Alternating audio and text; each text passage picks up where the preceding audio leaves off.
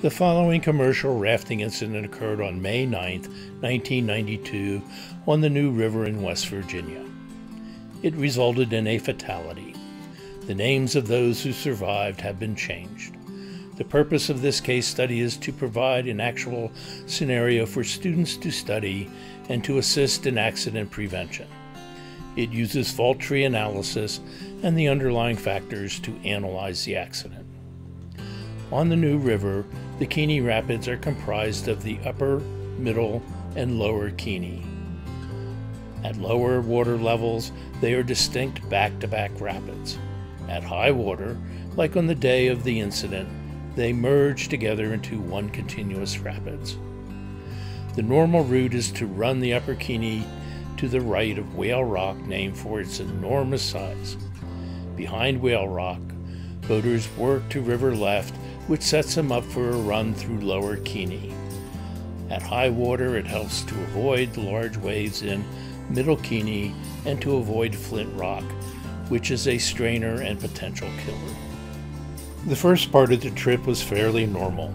The rafts maintain a relative tight formation and good spacing between rafts. There was no designated lead raft, and the lead was shared among the other guides. Mark did not lead on the first part of the trip. The group had lunch just above the Keene Rapids. The Keenes were the first rapids run after lunch. Also, they were the first Class 5 rapids on the trip. The videographer followed a kayaker running the normal route behind Whale Rock, working toward river left in the middle Keene. This sets him up for a clean run through lower Keene.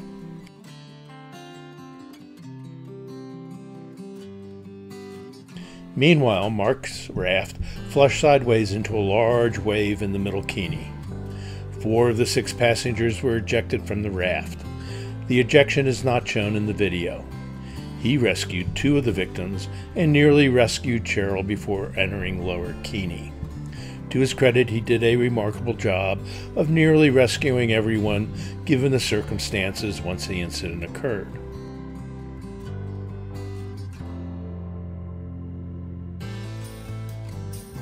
The other swimmer can be seen flushing down the chute next to Flint Rock.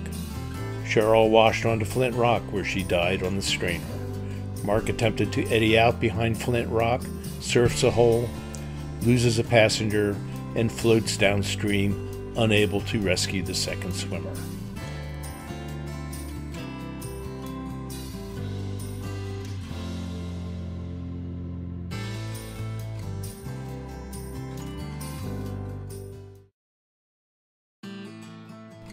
The rest of the group passed by seemingly unaware of the severity of the situation. The second swimmer had a long and nasty swim. It was not fun. The other rafts picked her up downstream of lower Keene.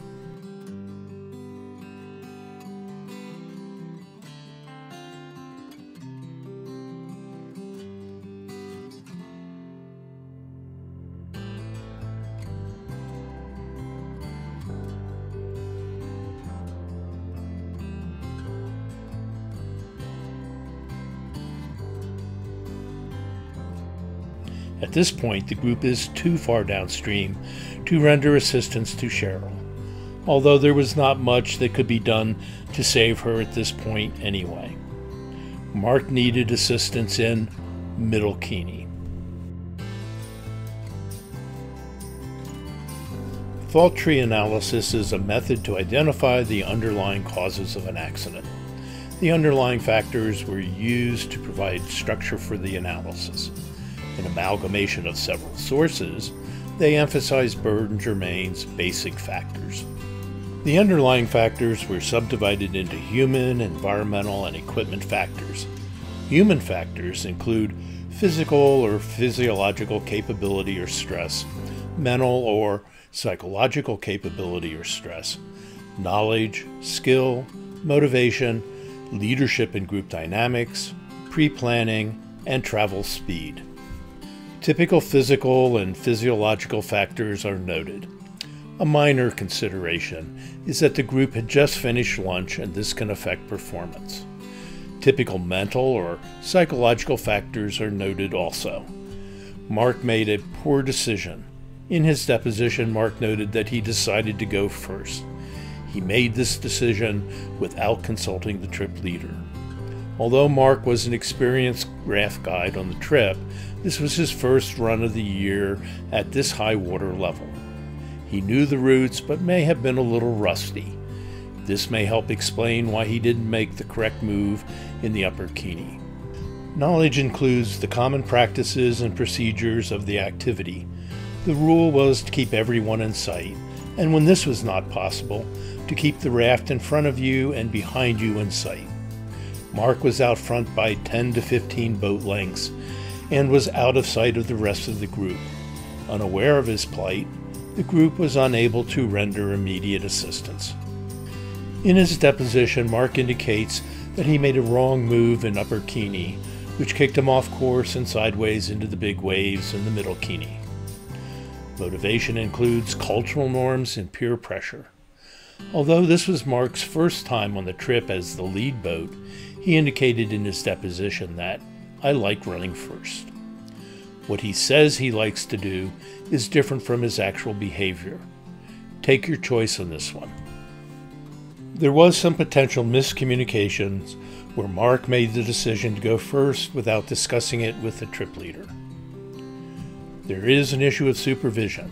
In her deposition, Diana noted that they like to keep a relative tight formation with several boat lengths between boats. Except for Mark, the video shows a relative tight formation as they ran behind Whale Rock. The rule was to keep everyone in sight. Maintaining a tight group allows any of the rafts to transition from general supervision to specific supervision and render assistance to other rafts. Out of sight, the other rafts were not able to help pick up Mark's swimmers. There is some confusion regarding the role of the trip leader. In her deposition, Diana indicates that her role as trip leader was primarily management tasks such as collecting waivers and doing the pre-trip talk. She claims that she had a minor supervisory role on the trip. Until the incident, the trip was organized and run like most of their trips. Again, they could clarify the role of the trip leader. Traveling too fast or too slow was not an issue.